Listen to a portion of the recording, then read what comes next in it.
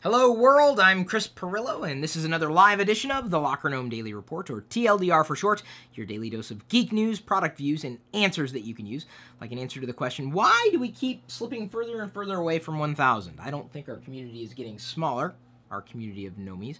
I just think that, I don't know. I don't know what I think.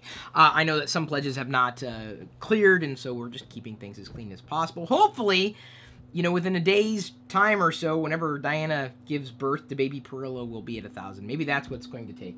A baby will get us to 1,000. Either way, I'm very happy to see that we have 939 patrons supporting what it is that I'm doing for you every day. That's really, it's really what makes it possible for me to do these live shows and all the various videos that I might do on a regular basis, including, well, not just videos. We posted a new deal on deals.lockergnome.com. It's in relation to a DSLR. It's free, not a free DSLR, but I believe it's a course that you might be able to take so you can learn how to better use a DSLR that you might have purchased, a camera that is, you know, really better than the average camera. I mean, how do you explain a DSLR to somebody? Well, if you know what a DSLR is, I wouldn't need to explain it to you. I, myself, do not have a DSLR. I don't use anything fancy to get my videos done. This is just a regular old HD camera connected by way of FireWire to a computer, and it's easy. It's simple. It's clean. But I did want to let you know there are a few deals you may want to be taking advantage of right now on deals.lockergnome.com, as well as every day. Yesterday, I did not get a chance to share a lot of the news that came across my radar, so I've stacked most of it for today, including our video on the Swash. We posted our review in the other YouTube channel. It's a new household gadget to keep things fresh, and if you're a stinky geek, or you know a stinky geek or a stinky nerd, you may want to let them know about the Swash. It'll save everybody some pain in the nose, that, you know, if your nostrils sting when someone wears clothes and then they don't wash them as regularly, it keeps clothes fresh. Love the Swash. It's not exactly a replacement for anything, but it's found its way in between wash cycles and drying cycles to keep things nice and fresh. When I don't necessarily have a new t-shirt on like I do today, this is an old shirt. I like old shirts, although I don't like t-shirts that where the neck just like the neck. If I had a big, I don't like big neck t-shirts. I don't enjoy this. Like big neck t-shirts, like the t-shirts that hang like this is why you don't usually see me with t-shirts with big necks. I like them with small necks. I don't want my neck to show.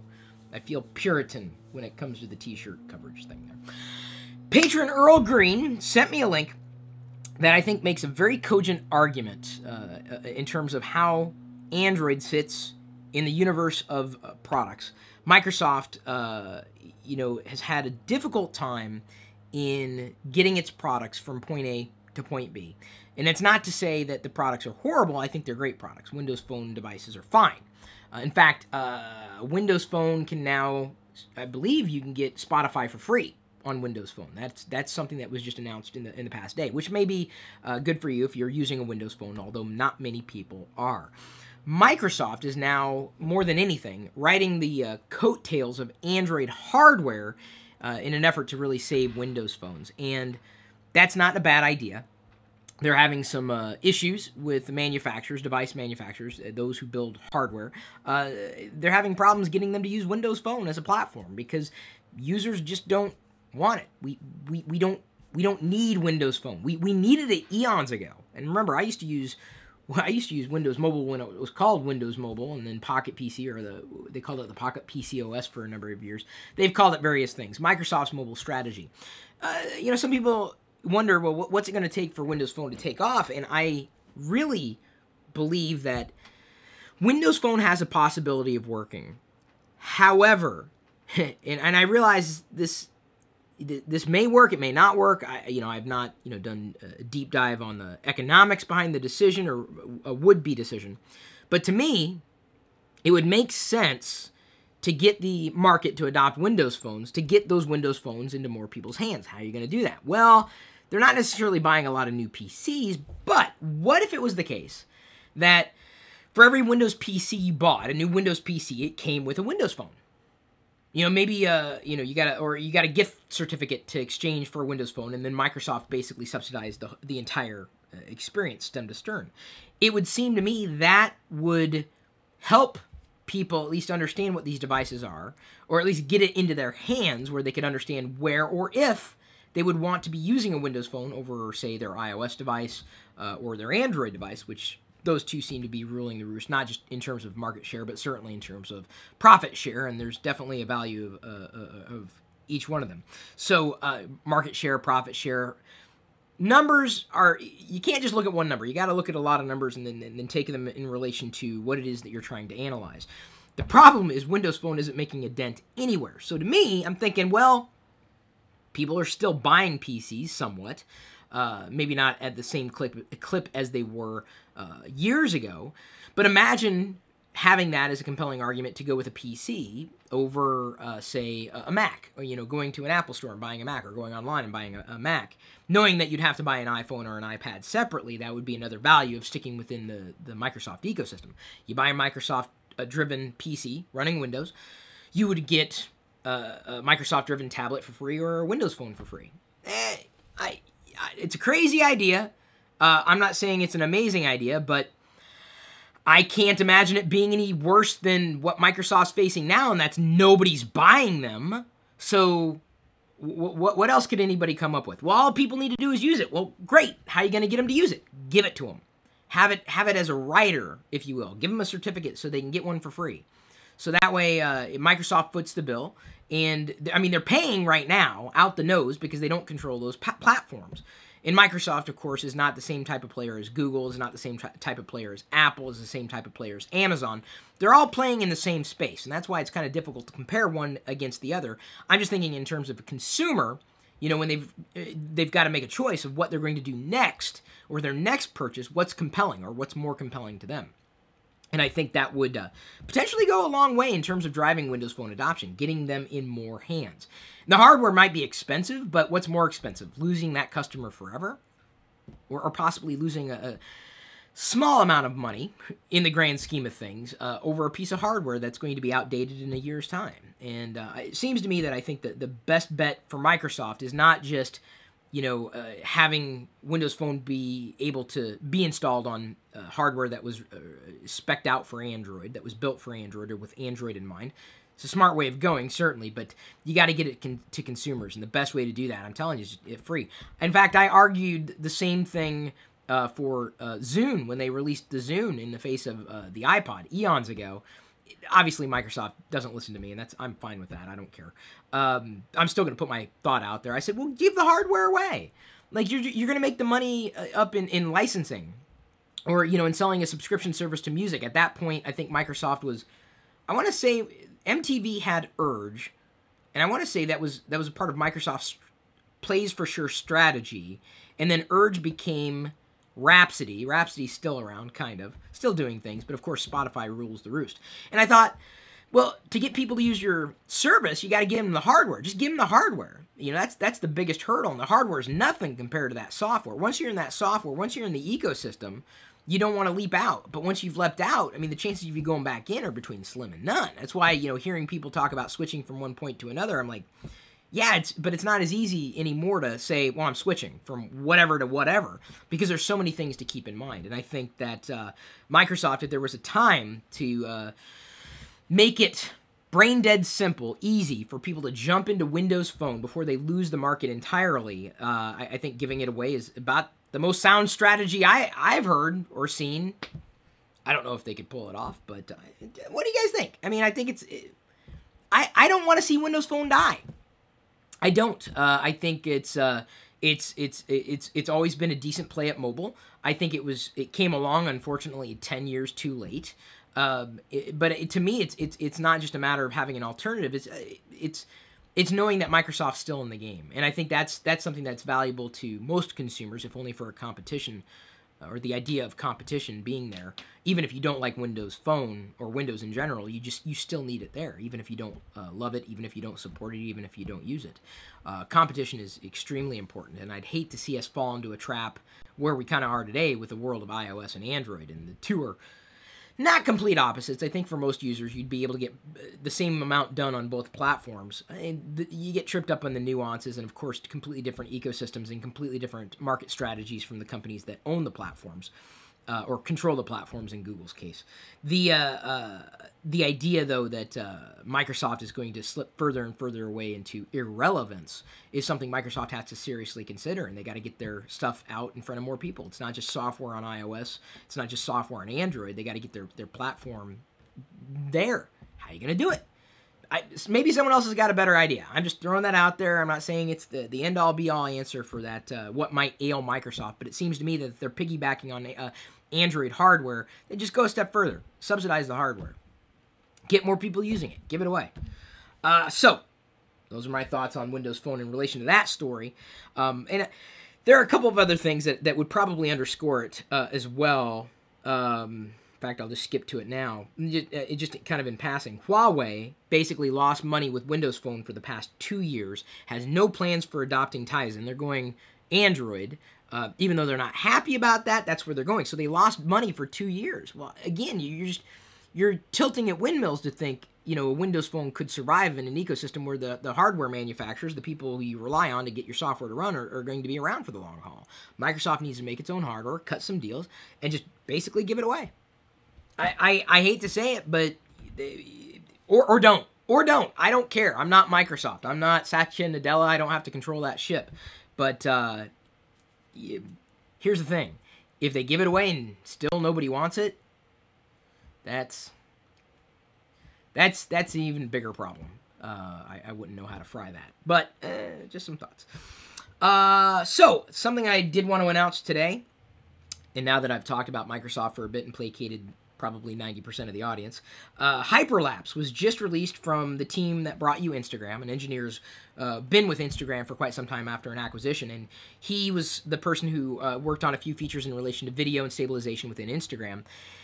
And he came up with, years ago, he was inspired by a movie he saw, and he came up with a way of basically, I don't want to say emulating, but taking the features of normally a camera rig that would cost 5 figures and distilling it down into an app. And Hyperlapse is now available for iOS, will be available for Android, no word on Windows Phone, but Hyperlapse is available for free right now. Now, what's neat about Hyperlapse is that even if you don't want to use Hyperlapse for what it is, you can record video outright, and I think it does a better job at stabilizing HD video than the default iOS camera does, just in my basic experiments. And so it may be a good default camera app for you. What Hyperlapse does is it basically, think of it like time-lapse, but moving time-lapse. Like with a time-lapse photography, you keep the camera in a stationary position and just you're shooting images. With Hyperlapse, you can be aboard like a moving train, and you could be just holding the camera still, and it records a series, like the video, as it normally would, stabilizes it.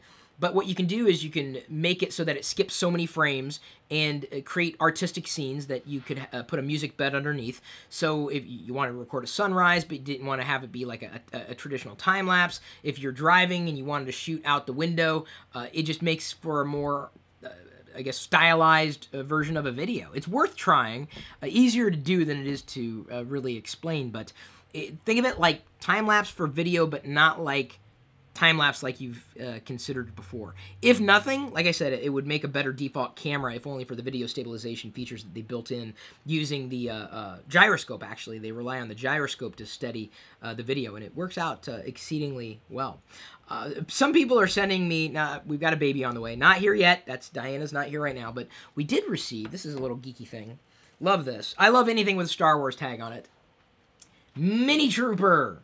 That's right, we're getting, boy or girl, we're going to have a Mini Trooper. This came courtesy of Tom, or I'm sorry, not Tom, Dan McLaughlin from Raleigh, North Carolina. He watches the North Carolina. I said Carolina, like I'm in the South. Carolina. My dad's here. I wasn't making fun. It's just I'm thinking North Carolina. I just go back to the time that I was in North Carolina. There we go. North Carolina. Carolina. Is that more Midwestern there? Chris, get your sleep now while you still can. I watch your dogs. I watch your vlogs daily and wish you all nothing but the best. And then, why do I want to call him Tom? Dan also sent these Star Wars washcloths. Anakin, Yoda, Obi-Wan. So we're going to be Star Warsed out with this baby. And someone sent me, thank you, Brian Roberts, sent me a little video from the 80s. Underoos, Star Wars Underoos. These were, if you don't know what Underoos are, number one, you're too young. Number 2, just Google it, or, go to my Twitter feed. I tweeted it earlier. It had both boys and girls wearing Star Wars underoos. So Star Wars is for boys or girls. I think it goes either, it doesn't matter. You're boy, girl, man, woman, male, female. Star Wars is for all Earthlings, at least according to this classic underoos commercial, which I'm not wearing. I mentioned this because JenC, that's the handle she goes by, linked me off to Lullaby renditions of classic NES games. Kind of neat. I'm a big 8-bit fan, even though these are not 8-bit songs. I'm actually thinking about some 8-bit, trying to find some 8-bit lullabies for the child, to lull a child to sleep, and having 8-bit music, some of the first musical experiences. I think music is going to be a good part of the child's life. Music is a great vehicle for learning, discovering, exploring, and music touches us at every point in our life. And so I don't think there's any music that I would not necessarily play. Maybe for a baby, I might not go the heavy metal route. Now, I'm not going to rule it out. I was a fan of Anthrax and Megadeth back in the day. So, just saying, maybe I'll ease the child in with some Kiss, some, not exactly heavy metal, but, some heavy hard rock, and classic rock. Music's music. Whether you're Weird Al at the VMAs, which, yes, I've seen. Some people tweeted me last night, Weird Al did the VMAs, which was interesting. Tyler Oakley also did the VMAs last night, and we were kind of, we knew him. We got our picture with Tyler. We had him up at Vlogger Fair, and then he was doing the VMAs. Some people didn't like Weird Al's performance. To me, it felt like he was constrained. I've seen Al perform live, and that what he did on stage was nothing compared to his live show. I felt he was kind of limited. I think that was partial Al. It was Al, nonetheless. Glad to see him on stage, but I can't help but feel he was restricted somewhat creatively, because it just didn't seem like he had a chance to shine and show his true Yankovicishness. So if you know of any 8-bit lullabies, songs, 8-bit songs for the child, let me know. My email address, chris@pirillo.com. Microsoft researchers. See, I'm not done talking about Microsoft. This is not a slag, by the way. Let me turn around. Make sure I give all these patrons the credit they deserve. Microsoft researchers have designed an incredible, this is according to the article, incredible lag-free cloud gaming system that predicts what you'll do next. Now, this is interesting because is it right? Is it wrong? Who knows? I mean, with gaming, every second counts. This has been an issue, especially with cloud gaming environments, where if you have any amount of lag, that could spell the difference between a good game and a bad game. So the fact that Microsoft researchers, MSR, has been doing amazing work for a number of years. Microsoft Research is, to me, if Microsoft had any hope, it's all in MSR. MSR is doing some fantastic stuff and has been doing so for quite some time. So they've got a lag-free gaming system that could predict. So this is nice to know, because Microsoft would likely bake in that technology within the Xbox series of gaming platforms, which makes sense. I mean, cloud gaming is not just, right now we're what I'm saying is it's not just it's not theoretical. It's absolute. It exists.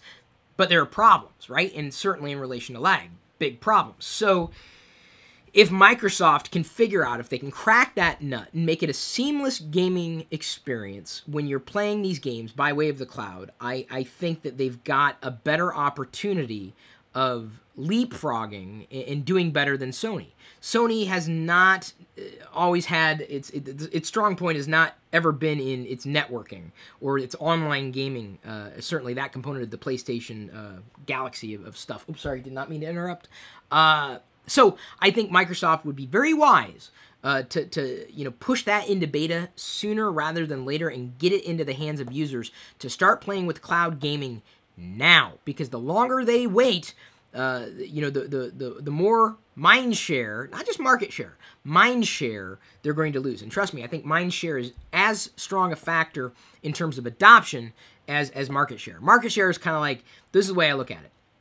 Mind share is something where you talk to your friends about what gaming platform they're using and you might actually care. Market share is one of those things where you just don't care. Do you care what your friends use? Well, it's possible, but does that influence the decisions you make? Do you care what smartphone your friends use? Do you care? Me? No. I do not care what smartphone platform my friends use. I just don't care. I might care more about a gaming platform because so many of those games are tied into the ecosystems and the platforms itself. So it would make sense that they would not just be dealing with market share, but specifically mind share in terms of pushing along into some of these cloud gaming experiences sooner rather than later. But they're doing it now. You should take a look, and you might be interested. Even if it's not something for you, this is on the horizon, and I think they're just the industry's just kind of experimenting with it at this point in time. The Star Wars collector community, of which I think I'm a part of, although I'm not hardcore like some people are. There are some fantastic resources out there. DorksideToys.com has sent me a variety of figures, and I appreciate that when it happens. I saw an article shared, I think it was through yakface.com, talking about how a lot of people like myself, Star Wars collectors, are kind of feeling, not disillusioned, but we're very disappointed with the way Hasbro is producing toys. And this, I know, sounds horrific, but imagine if you were really fascinated with, okay, Android, just for argument's sake, and everybody who was producing Android or licensed to produce Android was just producing junk. Well, you may feel it's the case now. It's the same way with Star Wars toys. Apparently, Hasbro just doesn't seem to be doing well in the collector's eyes. They're really kind of making some different steps, and maybe kids are going to not mind as much as collectors do, but collectors are kind of feeling like we're getting the cold shoulder right now from Hasbro. I think they could do a fantastically better job. I've seen a lot of issues that just shouldn't exist. Really bad paint jobs I've seen in stores. I was ready to buy a Biker Scout, the 6-inch figure, and the paint job was just horrific. The sculpt was great. The articulations, numbered, I think it was 15 or more.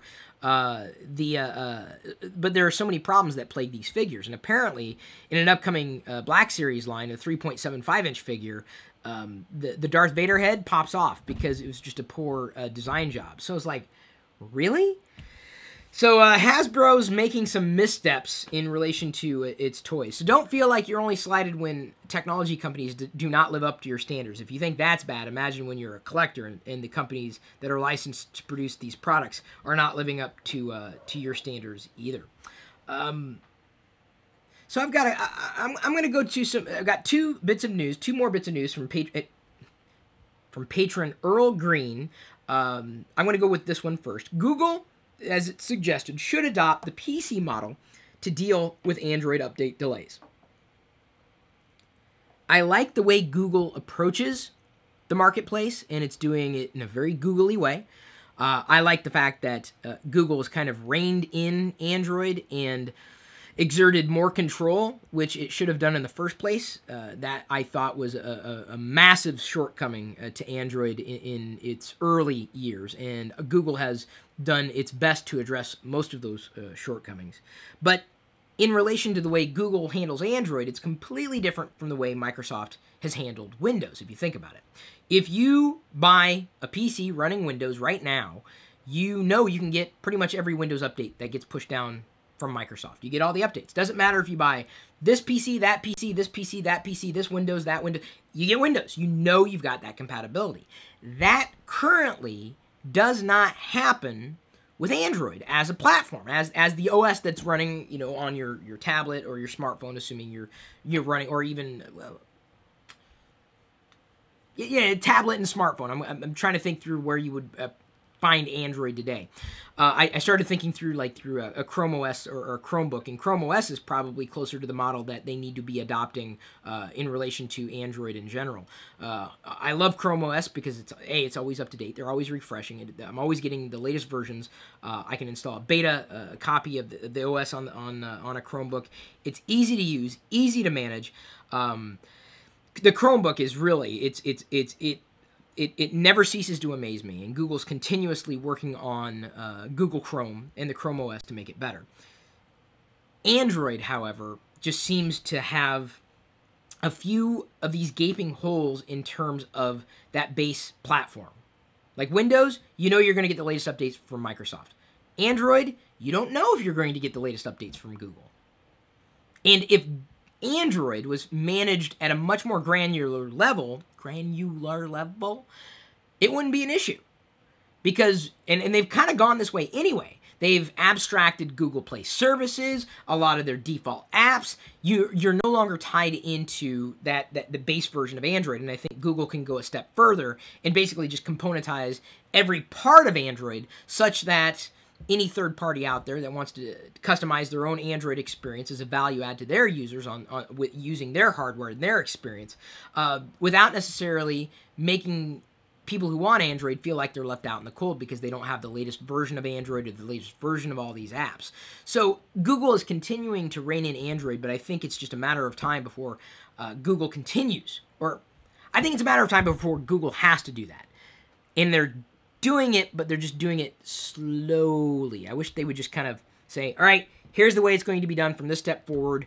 It's just going to be something where you could buy an Android device, even if it's not branded an Android device outright, you just know you're going to have the latest version of Android or running on the latest version of Android and everything that would come with it. And I think that's the way they need to go, and I'm not the only person who's necessarily taking that position. I don't think anybody would argue with that. I don't think anybody out there would say, oh, I want the old version of Android. Well, maybe there's one or two people.